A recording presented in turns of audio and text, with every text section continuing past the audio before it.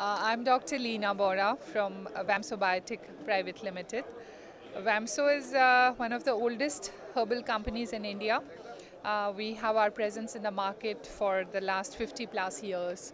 And poultry is fairly new. We have been in the market for the last 16 years.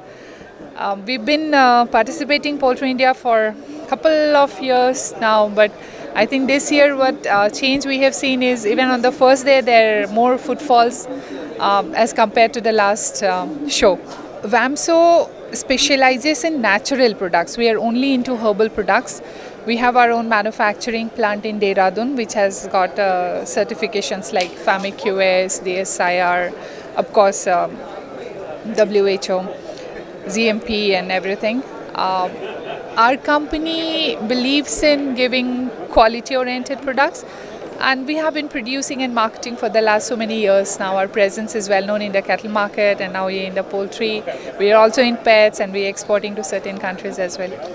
The response is awesome. As I said already, the first day footfall is much more as compared to the last couple of years. I've been attending this show since the very beginning, since the very first phase. So the first day footfall is very encouraging, I would say.